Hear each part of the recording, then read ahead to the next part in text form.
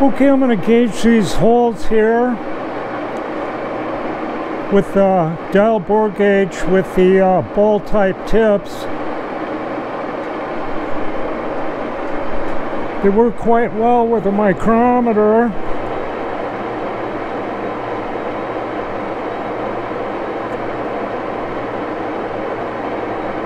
Bring it to 0. Up, wrong direction here.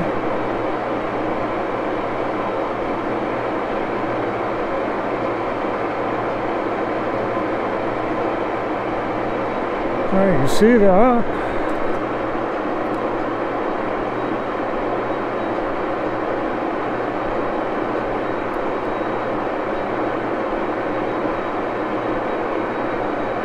Can I bring it right to 0 there? And we're 0.3175. Okay.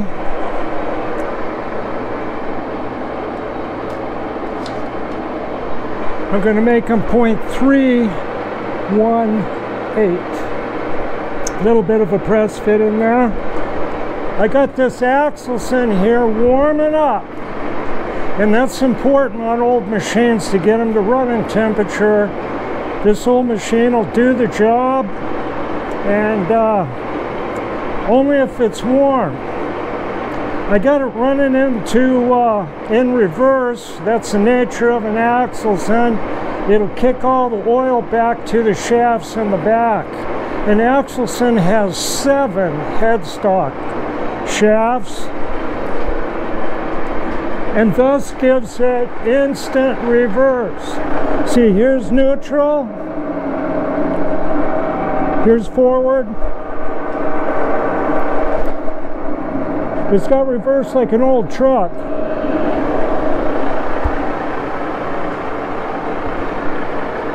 These old machines make a lot of racket, but they're really good anyway. I've never seen a busted gear in an Axelson headstock. I don't know if it's possible. There's a lot of stories about these things, like getting something caught in the lower speeds. The machine's so powerful it'll pull the headstock off the machine. They've gotten caught up in chains hanging over the lathe and pulled themselves up the chains, ripped them off the floor. These things are just really incredible. 24 speeds. The motor runs one direction. It's not reversing. 1-speed motor, one direction. Okay, kick it a little bit more back there. I'll get the camera in position. I'll start making pins.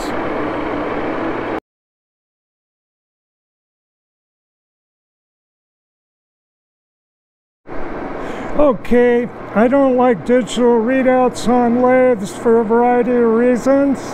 So I use a Dowel, and then for fine feeding in here, I got a 10th reading indicator on a little sliding magnetic base. So that's how I'm going to creep up on that dimension.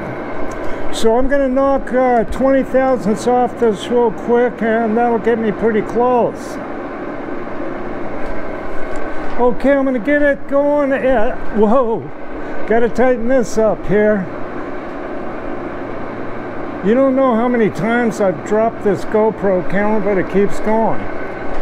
Okay, I'm going to get it up at 849 RPM.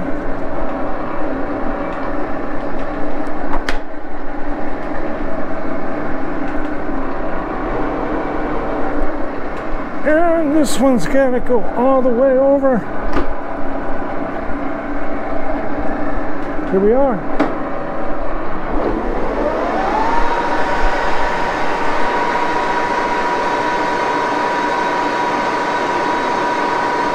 Little cutting wax on there.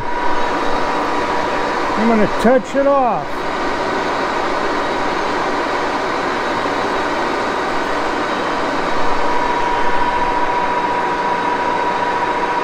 The material is 01 drill rod, oil hardening.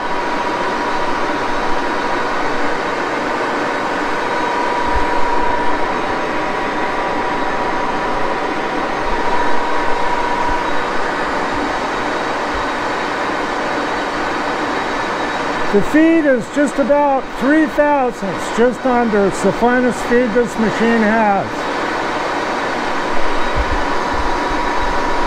Okay, give it 10 more.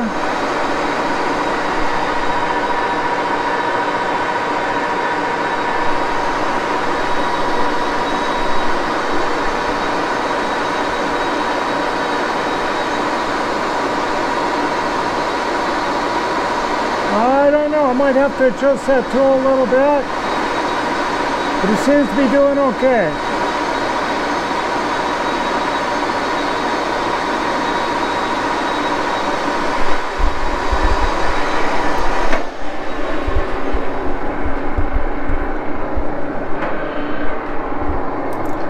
See where we are here.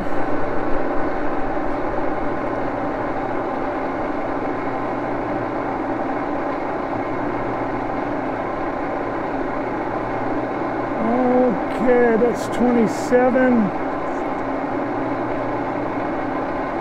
I'm going to cut into it 5. Here we go.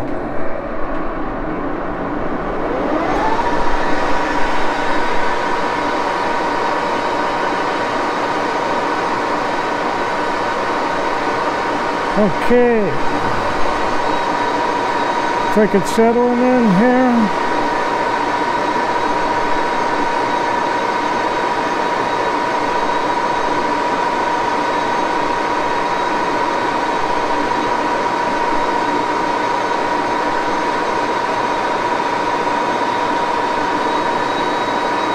Looks good.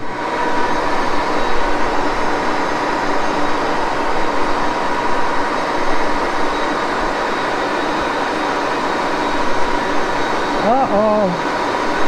I'll be right back. I gotta reset that tool.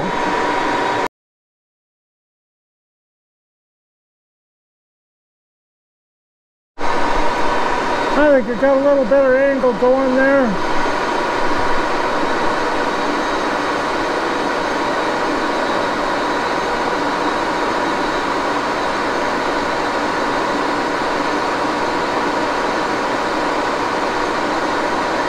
The cutter is Micro 100 Carbide. Oil hardening drill rod.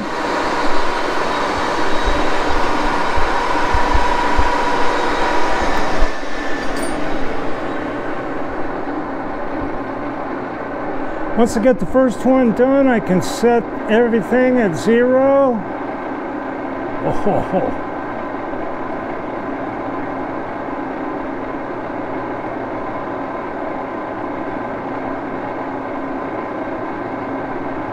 That looks very close.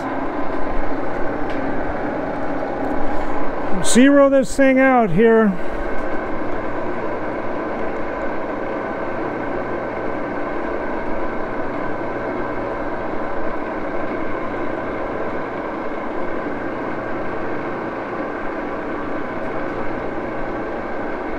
Right about there. One of the things about these old lathes is these old polished dials. They're kind of hard to read. Okay, I'm going to catch the next diameter. I'll be back.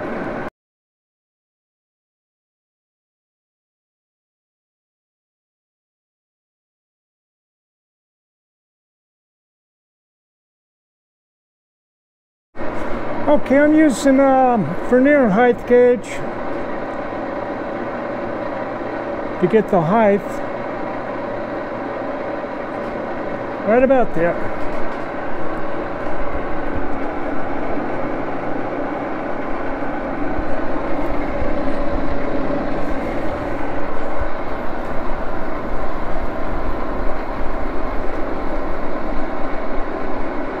Alrighty, it's going to be 600 thousandths total length. You set the travel dial here, 0. Pull it over 600 thousandths.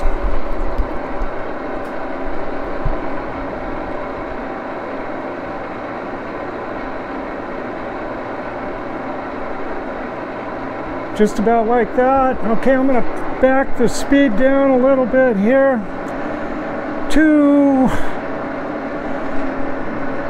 473.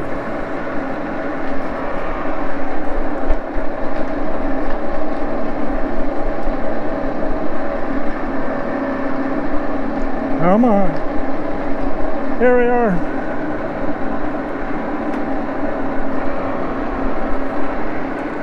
See if we're in gear. Doesn't seem like it. Okay.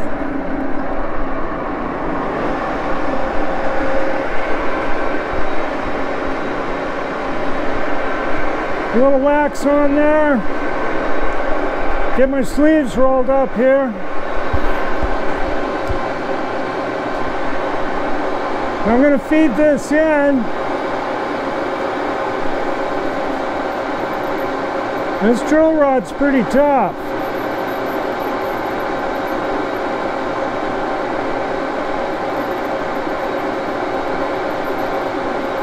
A little bit of easy does it. Okay, now before I cut that off, I'm going to back it up, move it over 20 thousandths, and I'm going to touch that piece and roll it back to 0, and I deburred the end, saving an operation.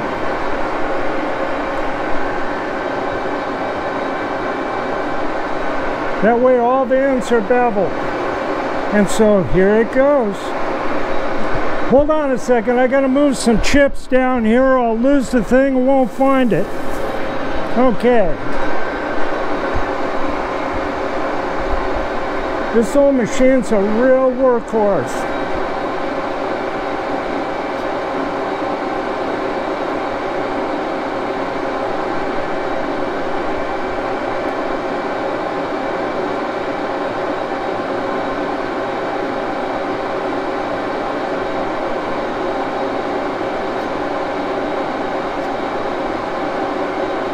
Don't need to be in too much of a hurry now. Just kind of get it done. Might be a little off on that height.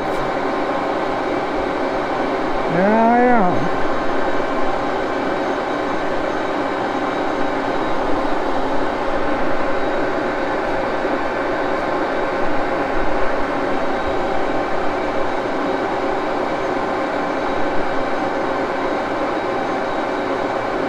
There it goes. Okay, I'll make 2 more.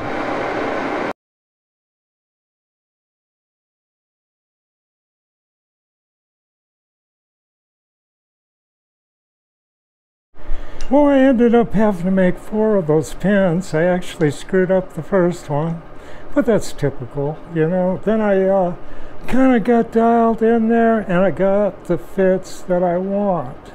And I'll show you, I'll take this off real quick. I haven't tried it yet. If this doesn't work, I'll just plug these holes and start all over. Okay, here's the oversized pin driven in.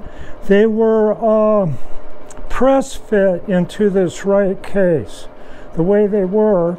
And they had a steel sleeve in there, and I can't remember ever seeing that before. So let's try the left case on. It's truth or consequences. Okay. And here is the left case. Oh, one thing I wanted to point out on these. You know, these things leak so bad that they over-tightened all the fasteners. You can see how divoted they are. You can see it more on that right-hand case.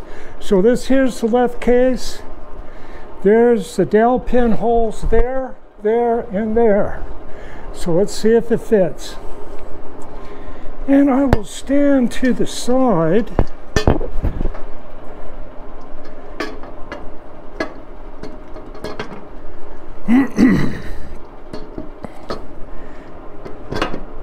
Oh, it looks like it's going to line up. lead hammer, refreshing and healthful lead.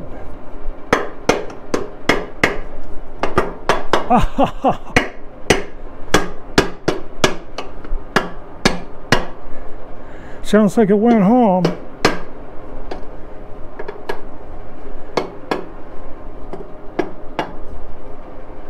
Oh, very good on the cylinder surfaces. Here, I'll take the camera loose.